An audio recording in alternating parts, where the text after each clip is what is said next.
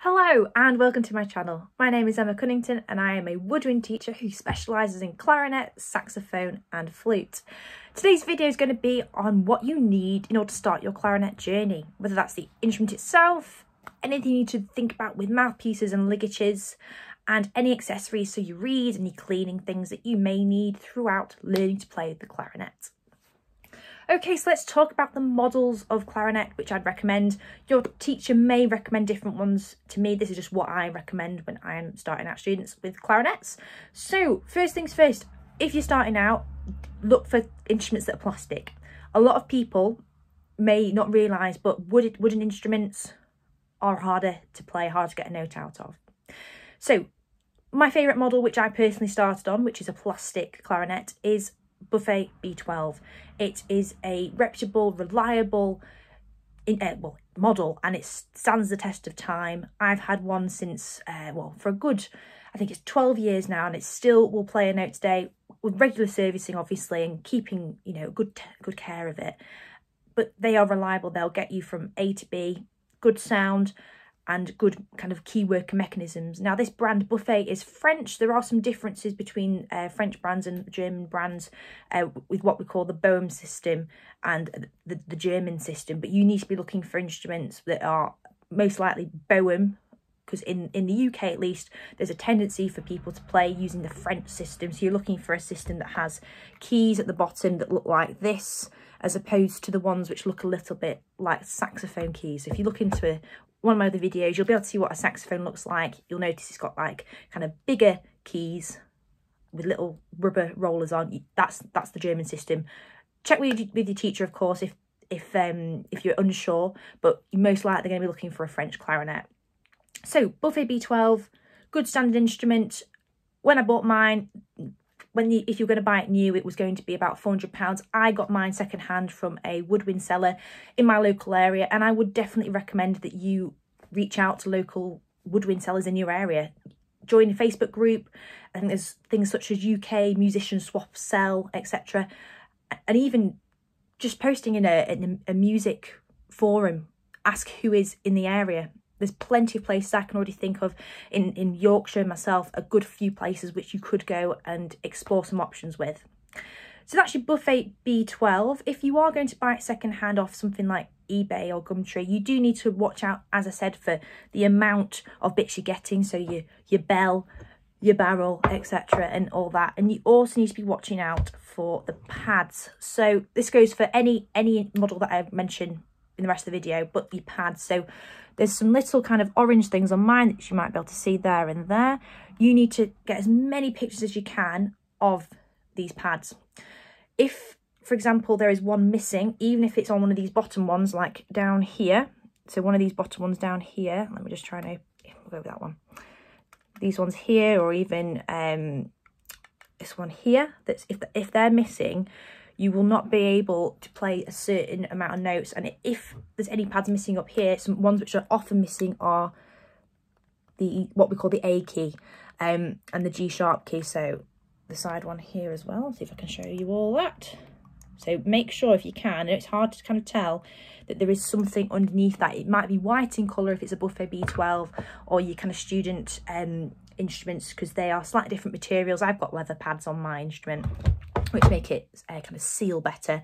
But for a student instrument, you need to make sure that they've got all the pads on there so that you can play the notes, because they will not come out if there are no pads. So that's kind of the first two things to look out for. And additionally, make sure there's no cracks in the instrument. It's unlikely with plastic to see cracks, because if it's going to crack, it will crack very badly. But make sure there's no cracks. You don't want to buy an instrument and then for one day you to accidentally knock it and then it, disintegrates before your very eyes.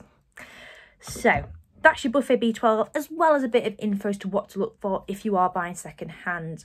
Now, just on that topic as well, almost forgot, these things here, corks. Now, if you are near a woodwind repairer or seller, they might be able to repair this for you if an instrument does not have one of these. But this bit of cork here, this kind of, it's like the cork that you get in your champagne bottles to some extent. If it's not there, or if it's damaged, you won't be getting a good seal again. You need to make sure that the whole instrument is kind of airtight from joint to joint. So from kind of each bit going into each bit, it needs to be airtight.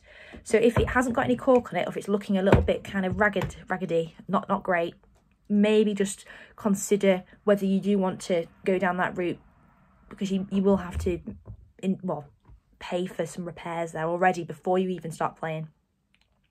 So next model I'd recommend is the Yamaha 250. Right now at the moment there seems to be a 255, which is kind of like the next step, or the next model, which is being produced by Yamaha. So Yamaha, as mentioned in the saxophone video, very reputable woodwind brand, reliable, durable. They've got some good instruments. Now the differences between these two instruments is somewhat the sound. With the Yamaha as well, the plastic is brushed with some brushes or a special effect to make it look like it's wooden, which is quite a nice little addition. Nothing in particular though that'll affect the sound, but the thing that is a little bit different is on your 250s and 255s, the keys are often nickel with silver plating, and that silver is going to kind of reverberate when you are playing the instrument and create kind of a warmer sound, as per what Yamaha recommend on there and mention on their website. So your 250 or your 255, good instruments, they'll get the job done. Other ones which you could look into that aren't these kind of two top brands are your Jupiter clarinets. They're pretty standard, durable, again will get the job done. At the time of filming, these are kind of retailing for £400 new. Second hand, you could be looking at half of that. It just depends entirely. And going back to the YCL, that one was retailing at the time of filming, so March 2021, at around about £400 to £500, depending on where you're buying it from. And another one is a John Packer clarinet. They are great for instruments that are durable, that are going to take a lot of bashes. So if you've got perhaps a younger student, or if you're a younger person wanting to play the clarinet and you want in one that's going to last, if you potentially maybe a little bit clumsier, or you might accidentally knock it off if you're not too sure where you've put it down. And that's something which I find often with students, having to remind them not to put it on the table stood up, because it's like a danger kind of waiting to happen. But those are pretty durable too. Not potentially the most loveliest of tones, but they will get the job done. And these instruments, it depends entirely on where you're getting them from and if it's secondhand or whatnot. On eBay, John Packers, from what I've seen, can be going from anywhere from £60 to £140. But it depends entirely on the model, whether it's been used beforehand, and, well, whether it's playable as well, whether it needs any work doing to it. So that is your models. As mentioned, your wooden clarinets, wouldn't recommend them straight away because it's quite a bit of resistance. What I will say though is, if you are getting to that point around grade 5, grade 6, where you maybe do want to step up, recommendations, ask your teacher. They're going to know a lot of instruments or a lot of models and a lot of brands, and you may even have to, I'd recommend even going and trying some instruments in person, if possible, due to different restrictions, of course. One instrument or one model that stands out is the E13 by Buffet. They're pretty good, intermediate kind of level instruments. Again, go try a range. They're all going to sound different. They're all going to have different qualities. So the last thing I will end on is, when you buy a clarinet, aim to purchase an instrument that has an adjustable thumb rest. So this here, it's not kind of glued into the clarinet. You can move it up and down. I'll just undo it slightly. There we go. I wanted to fall out. So it will go up and down, basically. It'll come out. You can move it around depending on who is playing it, and it's good for if you've got younger students who maybe have growing hands eventually. It just helps you to keep up with with the student, as well as not everyone's going to have the same shaped hands. You may need to move it up or down depending on the size of your hands. If you're going to get one that's fixed, it's going to be a little bit more difficult to adjust because it's literally just in the same place, which could cause hand cramps and whatnot. But that is something just to keep in the back of your mind, alongside all these other things too. But that's something which I've noticed over the last few years I've been teaching, something to watch out for, because especially if you've got a plastic one, it can be a little bit harder to change that into an adjustable one, just because it's quite a fragile material if you're drilling into it. So that is your models. Longer than I expected to spend on this, but that's your models. Let's move on to your mouthpieces and your ligatures. Okay, so this section of the video is on your mouthpieces and your ligatures. Now, you will be getting a stock mouthpiece if you're getting a new clarinet, or even if you're getting a second-hand clarinet. That one will do you for a long time. It's one which will be free blowing, works with the instrument. I'd stick to it. However, if you're getting a second-hand instrument and you feel a bit uncomfortable potentially playing on a mouthpiece that someone else has used, you may look into buying another one. The stock mouthpieces you can get from Buffet, you can get them from Yamaha. The Buffet's a bit more expensive, about £55 for a clarinet mouthpiece, but the Yamahas ranging from anywhere from like £35 to £45, depending on the model. So that's your mouthpieces. What I would recommend is, if you do buy a mouthpiece, get yourself a mouthpiece protector. It stops your teeth from kind of etching into the plastic at the top of the mouthpiece, and it increases its longevity through doing that. So that's your mouthpieces. You can also buy mouthpieces secondhand. It is something which perhaps the more professional clarinetists will do. When you're looking for secondhand mouthpieces, just make sure that the cork's intact and that you can't see any kind of chips on the tip of the mouthpiece. Again, if you are starting out as a beginner, I wouldn't be looking at upgrading to a particular model. Just get a bog standard model, because these different mouthpieces will do different things. They'll be slightly more difficult or easy to play, create different tones. Mine, for example, is a mouthpiece that creates a darker tone and also makes me less kind of sharp in pitch. But it's definitely something which you can look at maybe at grade 5 or grade 6, go and test out a few if possible due to the different restrictions that may be in place. But for now, stock mouthpieces, just grab yourself one of those if you haven't already got one already included with the instrument. So this brings us on to ligatures. Now, when you start, often you'll get kind of your bog standard ligature, as mentioned in the saxophone video, which is just kind of one with screws. These will do you, again, for a very long time. When you get to that grade 5 or 6 level though, you may want to consider changing it. Now, one which I have had for many years now, actually, from my grade 6, is this Rovner dark ligature. This one, I think at the time of filming, they're costing kind of around your 30 to 40 pounds. When I bought this many years ago, it was about 30 pounds. It has gone up slightly. However, it has stood the test of time. It works incredibly well, despite the fact it must have been used thousands of times now. I played my university recital on this ligature. It's a good ligature. It will get you a good deep sound if you're wanting that. Now, as a beginner, I wouldn't necessarily recommend these, you know, straight away. Again, that grade 5, grade 6 level is kind of where you might want to start thinking about your tone. But as a beginner, you just need something that's going to get you a good sound. So your standard ligature, you can get these if your client didn't come with it for, you know, an inexpensive amount, kind of £5 to £10, even for a Buffet one. But further down the line, definitely consider the different ligatures. So this one is your Rovner dark ligature. Just a screw on the top, slits on the mouthpiece quite well, tightens very nicely, and you're ready to go. It's great. Now, another mouthpiece which I have been experimenting, another ligature I've been experimenting with has been the BG LD9. Now, this is one I mentioned in my saxophone video because it can work on both instruments, which is a very nice little addition. So this one, similar in concept to your Rovner ligature, screws on the top.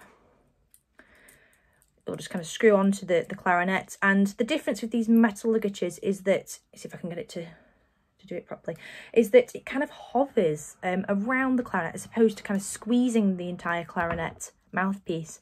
So you'll notice on here that there's just the two bits of rubber at the top, kind of a bit of something on the side there, and on the side there that's touching the clarinet, and at the bottom there's just those 2 rows of kind of studs there which are touching the reed. So it's very minimal. The mouthpiece and the reed are allowed to kind of vocalise, and the ligatures just holding those in place.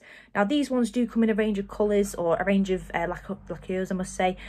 This one is a rose gold one. You can get a gold one, a silver one, and there's a different kind of gold one as well which you can purchase. They all have different qualities. I find this one's quite nice and bright, free blowing, and it creates a different timbre to these fabric ligatures. Again, play around with them. If you're at that level of grade 4 or grade 5, well, grade 5 or grade 6, go and see if you can try them out somewhere. Obviously with the restrictions at the moment, that might be not as possible, but often places will let you kind of rent out a ligature for a little bit to see if you like it and send it back, which then they'll probably quarantine it and clean it and whatnot for the next person.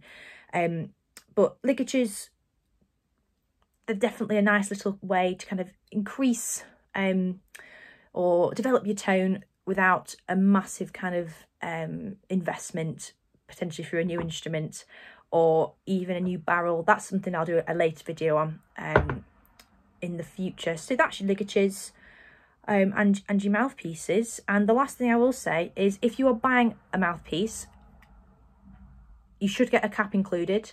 I definitely recommend getting a cap just so that it fits nicely in your case. It's just something that I've noticed over the years, some people kind of lose the caps. It's just nice to keep everything all together, keep that mouthpiece from getting bashed. Say if your clarinet case, the screws on it broke, that's something that happened to me when I was younger, walking down the street, bashed my clarinet case on something and the whole entire thing fell onto the floor. Now if I hadn't have had my mouthpiece protector on like this, my mouthpiece may have gone straight first into the concrete and bashed the tip of the mouthpiece, which would have made it unplayable. So make sure you've got your mouthpiece cover on, or included, I guess, with your mouthpiece. It will say often on the description whether it is or not, which is something just to make sure that you have got. You can buy these replacement caps. They don't have to be specific to the like the brand of mouthpiece or ligature you've got, but they're fairly inexpensive. So that is your ligatures and your mouthpieces in a nutshell. So this part of the video is going to be on your clean accessories and your reeds, which I'm going to start with first. So your reeds, often when you start the clarinet, you may not realise that there's an extra expense. You have to buy reeds in order to play the instrument, because without it you will get no sound out. So these reeds, there's a range of different kind of brands. There's your Juno, your Van Doren, your D'Addario, your Rico, some others as well. And within those brands there's different kind of models or different versions. So the ones which I quite like, which I wouldn't necessarily recommend for a beginner, are your Van Doren V56 Classic, which are quite a nice dark sounding reed. What I'd recommend if you are first starting out though is your Van Doren Classic kind of blue packet ones, which look a bit like sweet packets, I think. And if you're going to go with those, I'd get a 1.5, maybe a 2 if you've got a particularly good kind of you know, bit of lung power, but a 1.5 will often start people off well. Now with your reeds as well, Ricos, if you're getting into more of a jazzy kind of clarinet style, I might think about moving more towards those. Your Van Dorens do a good job, but I tend to find they're best for your classical clarinet playing. So your Ricos, if you're starting out on those, it's just your bog standard Ricos, nothing special, not a jazz variation or anything. I'm starting at 2 on those. They're a little bit less resistant or strong as your Van Dorens. So that's what I'd go for. Now you'll notice I'm waving around this little box. This isn't included when you get a reed, or a reed box. Now this is a reed box that I bought. This is something that you don't have to get as a beginner. It's nothing major. I think about it later on. It's just so I can rotate my reeds, because I would recommend you changing your reed due to it wearing out, but also for hygiene reasons, potentially every kind of 2 to 3 months. I know some people that have played it for many months, even not years, and I find that personally I wouldn't be able to do that. I'd find it a little bit unhygienic, but also your reed strength, it won't be what it was before. As you play your reeds, they will wear out. They will become what we call tinny. they won't sound as nice as they were. So you may need to change them about so that you can keep your tone nice and full. And also, again, for hygiene reasons, what I will mention on that front is make sure you don't eat anything particularly soon before you play a reed, because let's just say that the taste and the particles of whatever you rate will be on that reed for a while to come. So that's kind of your reeds. Again, you can buy them in kind of singles, depending where you buy them from. That could be anywhere from like £2.50 all the way up to £3.90, or as boxes. You can buy boxes of reeds in like the 10s. You can do 50s, but as a beginner, I'd probably go with maybe just buying a couple of single reeds and then buying a box once you have been playing for a few months. Because once you have bought a box, if you then realise that actually I need a 2, you've got a load of 1.5s, which, you know, you've bought and you can't do much with. So maybe just buy your 2 or 3 or 4 single ones just for now. And then later on, maybe consider getting that box of 10. Now, boxes of 10, depending on the model, I've found range from kind of £25 to £30. There are ones which are excessively more, but it's just something to bear in mind. Okay, so that is your reeds. I would also potentially further down the line look into reed protectors. They're little kind of bits of plastic or bits of kind of cling filmy plastic that go on the reed, just to kind of prolong the longevity of it. Again, it's not essential, so not at the end of the board if you don't do it, but it'd be good if you wanted to keep a reed going. If it's a particularly good reed, stick one of those on it and it will last just that little bit longer. So that is reeds. Let's go on to cleaning products and little bits which are helpful and handy. Now, as a beginner, you may get recommended cork grease. This is my Rico cork grease I've had for many years. You stick it on the joints of the clarinet every so often, just at the top, just a little bit, just to keep them nice and kind of movable when you're putting each bit on.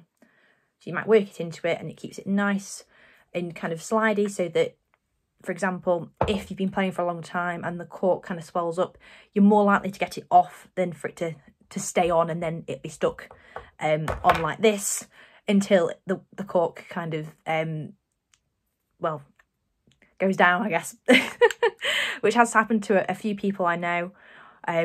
When that happens, you often have to kind of run it under the tap with cold water, or that's what we found worked, and just kind of be a little bit gentle with it when you're trying to pull it apart. But keeping your clarinet greased on the kind of the cork, the tenon joints, is a good idea. Now, as a beginner, Rico or whatever cork grease, I think there's bandstand cork grease, which is quite good. I'd get that, quite inexpensive. I wouldn't be paying more than maybe £2 to £3 for that, if not less, if you're getting kind of the bandstand kind of mass-produced stuff. Now, if you get into a little bit later on, you can't actually see the brand on it anymore because I've used it that many times, but this stuff is kind of trumpet oil grease, or trumpet grease, and it's by a company called Bark. And at the time of filming, I believe they still make this. I've had this for, oh goodness, at least 5.5 years, and I've only used that much. And this is when I've allowed other people to use it too, when I was at university and during my PGCE too. So when you get into those higher levels, maybe consider something like this. If your instrument is a you know, a better model, this will work a lot nicer on those kind of joints. You might have noticed when I put this on, this stuff kind of comes out in little bits. It's not as uniform, whereas this is just a nice gloopy stuff that will get things kind of nice and lubricated, ready for you to put it on to play and for you to take it off. This stuff though, it can be a little bit on the stickier side. So if you get it on clothes or something, it's a little bit risky, whereas this stuff, again, it's an oil, it's going to be a bit hard to wash out, but it's easy to kind of pick off as opposed to this stuff. But if you're a beginner, go for this, kind of your normal cork grease. A little bit more advanced, look into your Bark kind of trumpet grease, see what you can get it, or where you can get it from. So that's your grease. Next thing I'd look into as well, something which your tutor may recommend, is very surprisingly cigarette papers. Now at the time of filming, these are kind of, you know, anywhere from 10p to 20p. Now, these are good for if you get kind of a gargle in your clarinet. So often on the A key here at the top, you'll hear a little bit of that kind of sound, almost like there's water there. Now, it's what we call in the clarinet profession as condensation, otherwise known as spit. But if that happens and you pulled through your clarinet with a cleaning swab, which we'll look at in a minute, it's not coming out, you grab one of these, you tear off the sticky bit so that it doesn't kind of stick to your clarinet. That wouldn't be very good. Grab that, stick it underneath very gently, and then kind of move it around a little bit, making sure not to rip it until all that water has gone from underneath that key. And then you'll find that it plays a lot easier. That gurgling is no longer there because it's all been taken out by the cigarette paper. And that is something that I would definitely recommend you getting, especially if you're a player who has braces. You'll be producing a lot more spit, and you'll find that you get that gargling happening perhaps more often than if you didn't. So next thing that I just mentioned then was the cleaning swab. Now, you probably will get one when you get your clarinet. If it's a new one, probably get one included. If you don't, go to your local music shop, ask for their advice. They might be able to recommend you one. There's brands such as, I think it's Highland, Van Doren do one. I've got a Van Doren one here. There's lots of different brands. Ones which are fairly inexpensive, you know, your £3 to £5.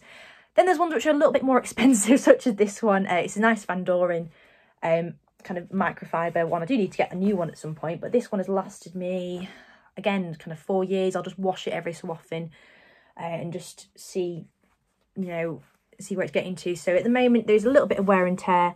As you can see, it's just a little bit, looking a little bit not so good. But these ones cost around about £20. They're microfiber, they're nice, they don't kind of scratch the inside of your clarinet. Perhaps this is more for if you've got those wooden clarinets. They're very good at mopping up anything that's inside your clarinet. If you've just got your bog standard kind of plastic clarinet, just go to your local music shop, see what they recommend. I would avoid anything that's leather, as I've found them to be a little bit odd when pulling through your clarinet. But so look for something that's like a cloth, or something that's not fibrous. You don't want bits coming off inside the clarinet, but something that's going to mop it up in a fairly decent way. Now, if, you know, it's a case of you get the choice between a more expensive one and maybe a leather one, I would go with the more expensive one. It's not going to hurt your clarinet. So that is kind of your cleaning, kind of in a nutshell. Now, you could wash your mouthpiece every so often with maybe a little bit of gentle kind of soap or whatever, just as a bit of an extra addition. I need to do that, as you can see, just to keep it, you know, spit free, because it does get it does get a little bit kind of gross after a while. But with your clarinet, I wouldn't wash it or anything like that. I just recommend it for a kind of a yearly or every 2 years service. The person who is doing the service will, depending on the material of the clarinet, either oil it or give it a quick clean with whatever products they have on hand. As well as the keys, I'll give them a quick polish. So that's something just to bear in mind as well. You may have to service your clarinet. Often instruments will come with some kind of service or warranty, so look into that if you're buying new. I know there's a few big retailers that sell a variety of woodwind instruments that will offer kind of your service at the end of the kind of the first year you've had it for free or included in the price. But it's something just to explore potentially. So that is your cleaning products and additional accessories kind of done. So thank you for watching my video on how to start your clarinet journey, whether it's the model of the instrument, the accessories, the mouthpieces and ligatures, all those things. So if you found this video helpful, I'd really appreciate it if you could give this video a like, and if possible, subscribe. I'd really appreciate that too. If you've got any other questions, either comment below or find me at www.emma-music.co.uk. That's my website. Find my contact form and put something in there, or message me on the little chat box at the bottom of the web page. I look forward to hearing from you if you've got any questions, but in the meantime, I hope you have a fantastic start to your clarinet journey and happy practicing. See you later.